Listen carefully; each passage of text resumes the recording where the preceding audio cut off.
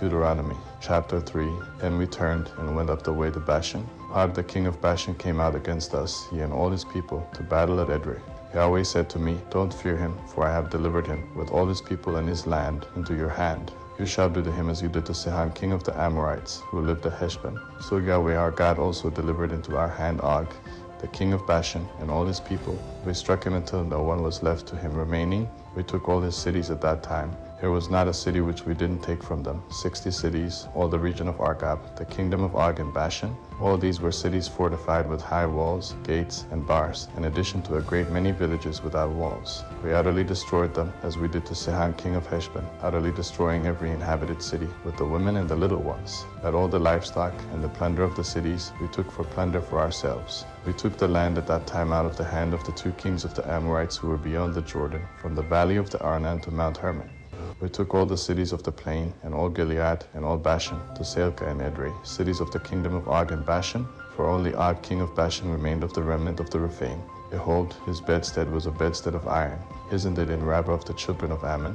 9 cubits was its length, and 4 cubits its width, after the cubit of a man. This land we took in possession at that time from Aror, which is by the valley of the Arnon, and half the hill country of Gilead with its cities, I gave to the Reubenites and to the Gadites, and the rest of Gilead and all Bashan, the kingdom of Og, I gave to the half-tribe of Manasseh, all the region of Argob, even all Bashan.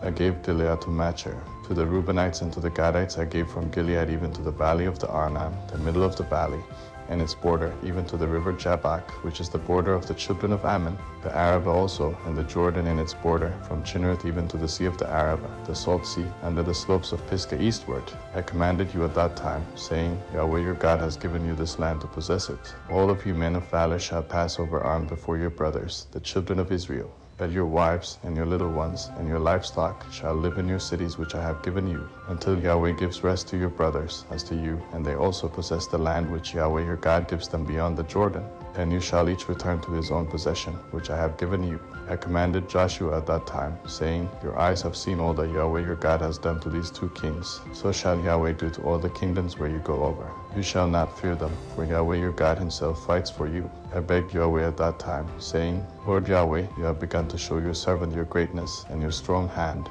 For what God is there in heaven or in earth that can do works like yours and mighty acts like yours? Please let me go over and see the good land that is beyond the Jordan, that fine mountain, and Lebanon. That Yahweh was angry with me because of you and didn't listen to me. Yahweh said to me, That is enough. Speak no more to me of this matter. Go up to the top of Pisgah and lift up your eyes westward and northward and southward and eastward and see with your eyes, for you shall not go over this Jordan. But commission Joshua and encourage him and strengthen him, for he shall go over before this people, and he shall cause them to inherit the land which you shall see. So we stayed in the valley near Beth Peor.